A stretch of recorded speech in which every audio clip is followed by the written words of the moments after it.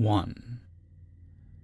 Okay, so I've had plenty of what I would consider paranormal experiences before, but this is the only one that's really happened to me consistently. When I was around 10 years old, my family got a beautiful white Great Pyrenees named Kimba. He was an absolute giant, but he was also the sweetest and most gentle dog I'd ever been with. He was very quiet, and as he got older, he spent most of his time sleeping and breaking up fights between our two other smaller dogs. His favorite spot to sleep in by far was in the corner hallway, right in front of the house's master bedroom. This is also just to the left of my own bedroom door. He slept on his side, and took up almost the whole hallway. Whenever I'd leave my room at night, and I'd pass by him sleeping, I'd always wave at him and smile. He loved my mom and I, and would always follow us to the door whenever we left the house. One morning over 3 years ago now, I was abruptly woken up at like 5:30 a.m. to the sound of my mom crying and shouting right outside my door, obviously very concerned and distressed. I rushed out of my room and saw her kneeling on the floor crying next to Kimba, right in his favorite sleeping spot.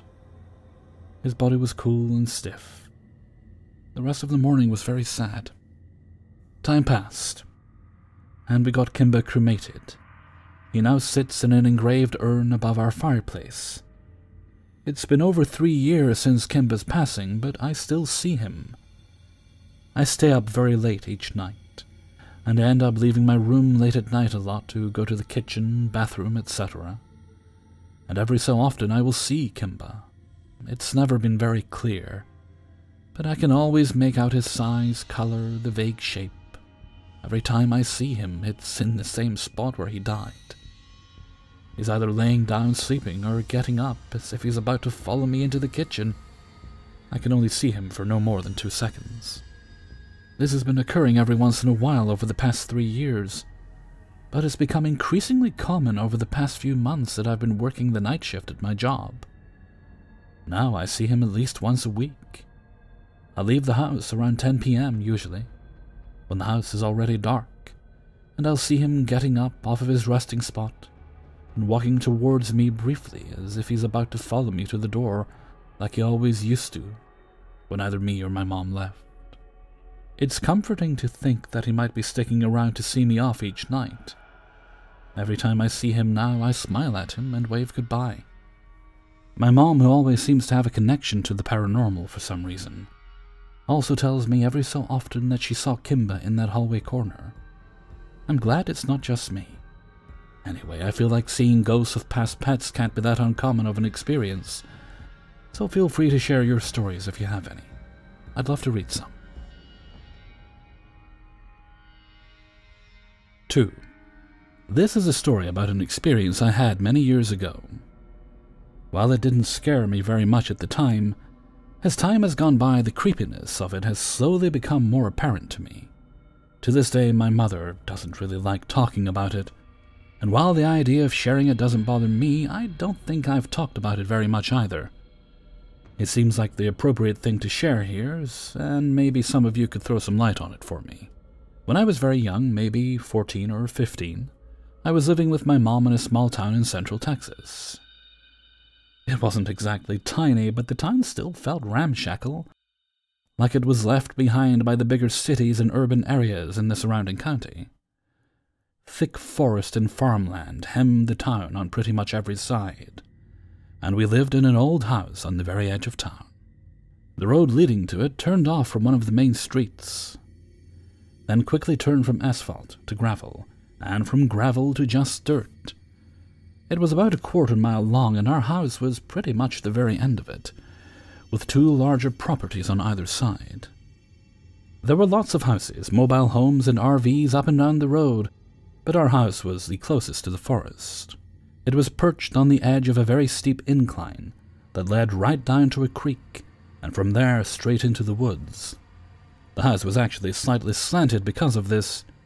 You could place a marble on the floor in any room, and it would roll in the same direction every time. It wasn't a great place to live, yeah, but it was the best my mother could afford at the time.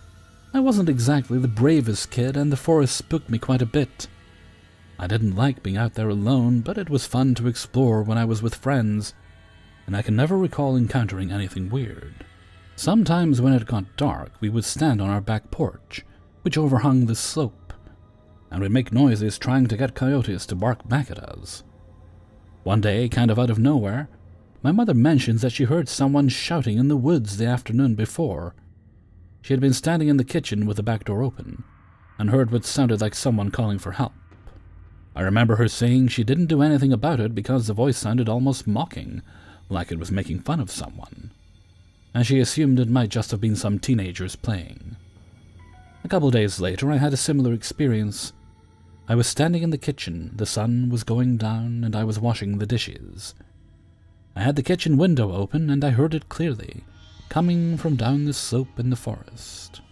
Help me, were the words as far as I can remember them. They repeated once more, then stopped. I remember being very confused because they sounded just like how my mom had described them. My best description is that they sounded inauthentic.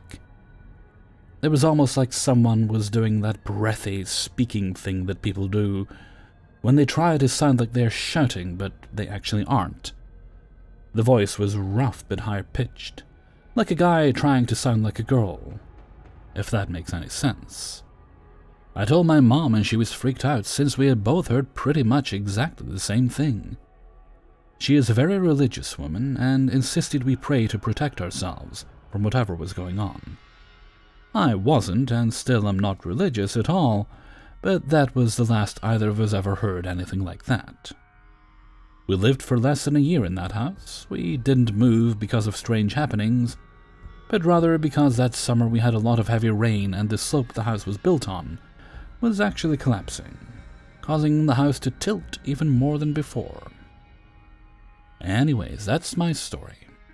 I'm not really much of a believer in the paranormal, and to this day, I've summed it all up to I don't know. But I'm interested to know what you guys think might have been going on. 3.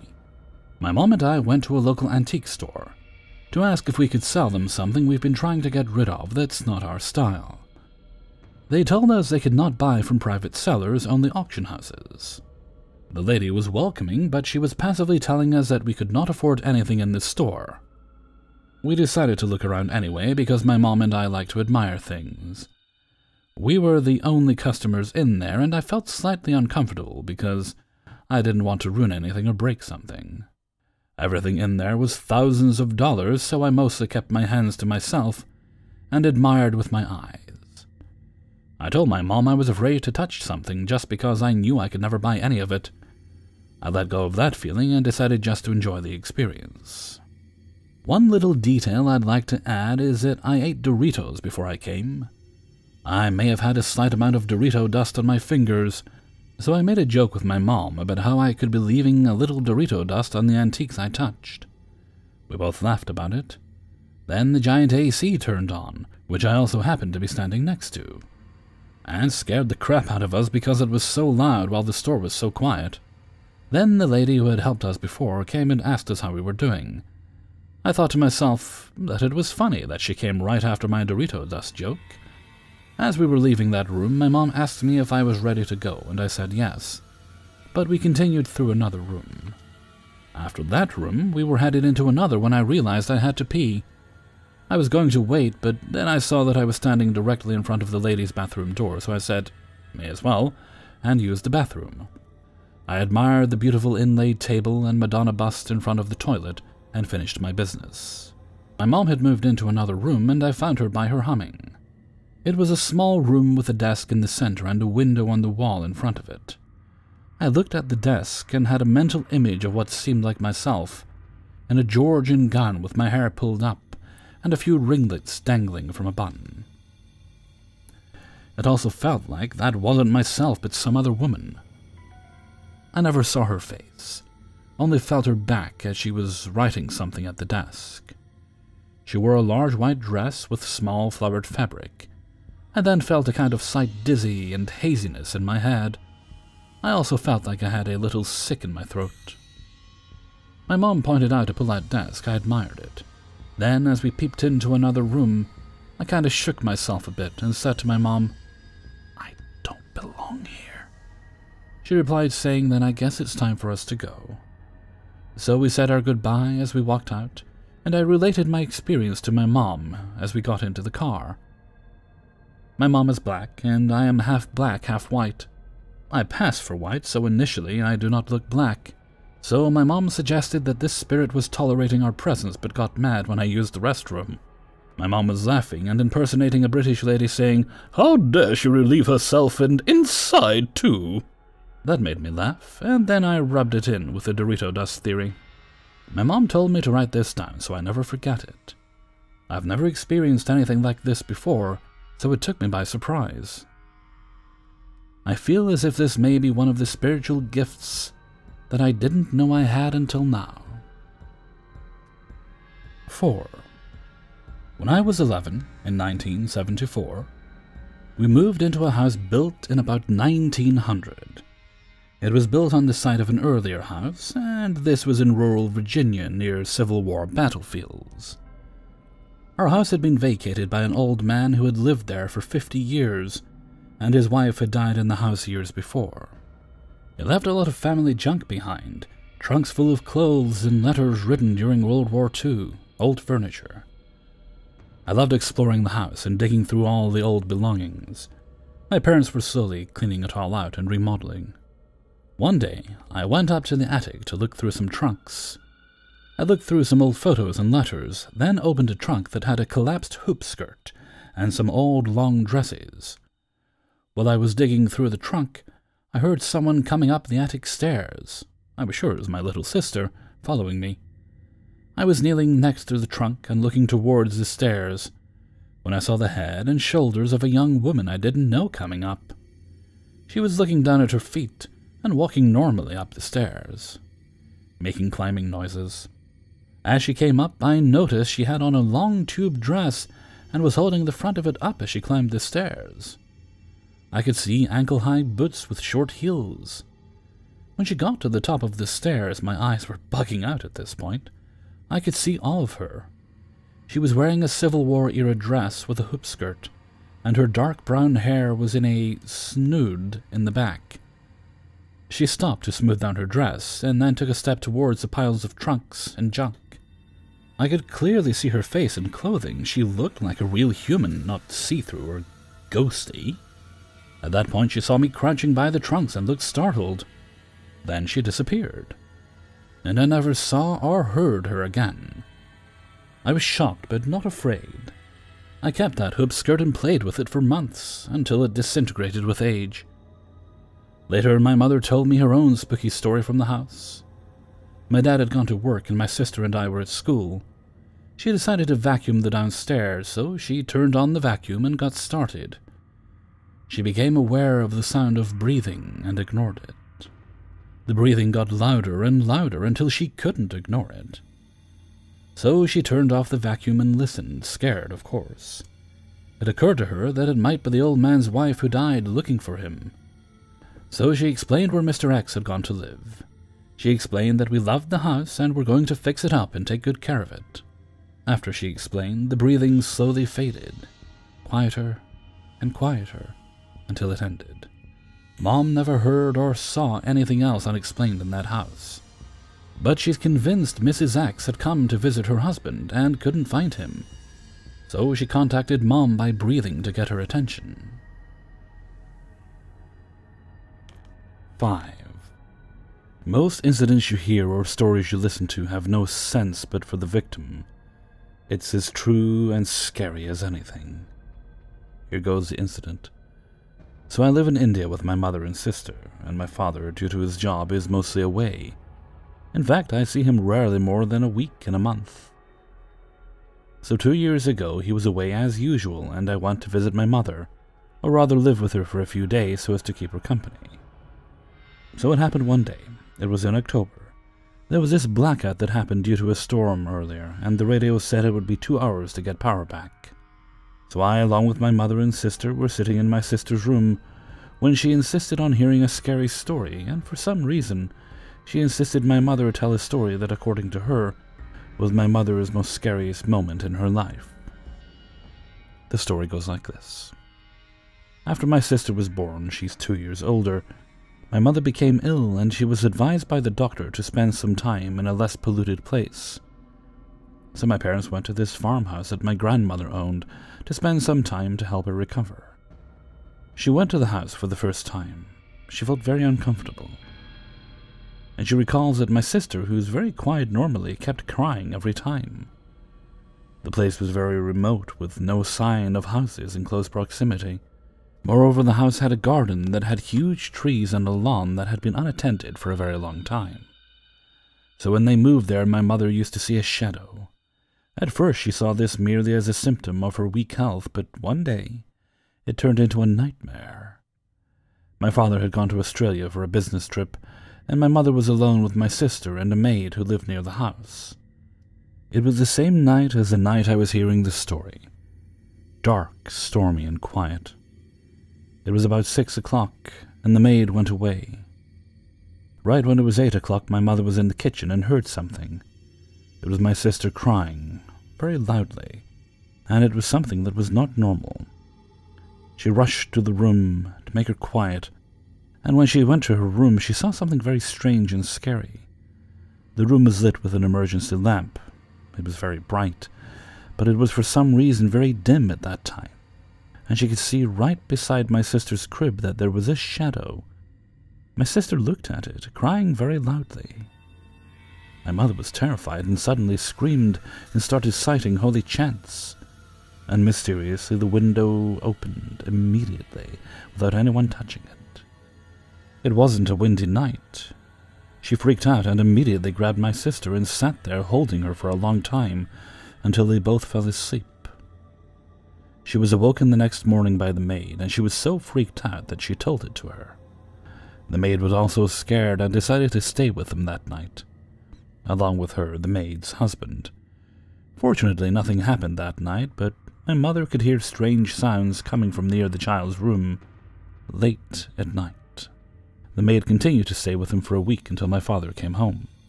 And the most strange thing happened 3 days after this incident.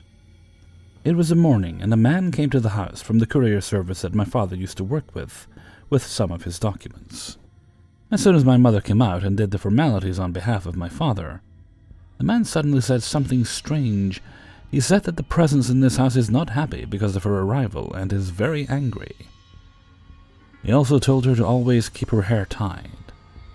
And then he said the worst thing, that the presence is always standing behind her. My mother was so freaked out that she started sweating. He said that he was a sort of priest. In India we call them pandits, and he can feel and see their presence. He advised my mother to do a small religious ceremony and wear a special holy necklace from the temple. He then went away. And the most interesting part was remaining. My father, upon his return, brought the very same necklace for her and my sister. My mother related every part of this story to my father, and especially told about that man.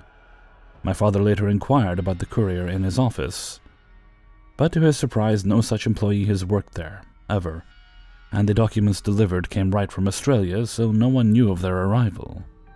This incident still haunts my mother to this day. Even I got chills after hearing this. Hey everybody, Hellfreezer here, and thank you very much for listening to 5 True Paranormal Stories, episode 199. And thank you very much to everybody who allowed me to use their stories in this video. Okay, it's currently 2:30 in the morning, a little bit after. I basically need to keep myself awake for another hour and a half to get these videos finished.